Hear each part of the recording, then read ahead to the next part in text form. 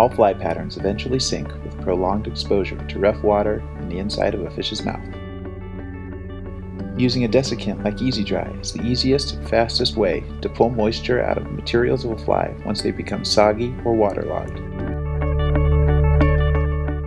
To use Easy Dry, leave a fly attached to the leader, drop it into the tub, and give it a few shakes. When it is removed, a fly will fish like it did fresh out of the fly box. Easy Dry can be used with all flies, from tiny blue-wing olives to delicate CDC patterns to monster hoppers.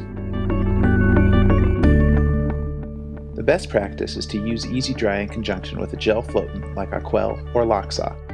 After using Easy Dry to revive your fly, apply gel to waterproof and seal your fresh fly, keeping it on the surface longer.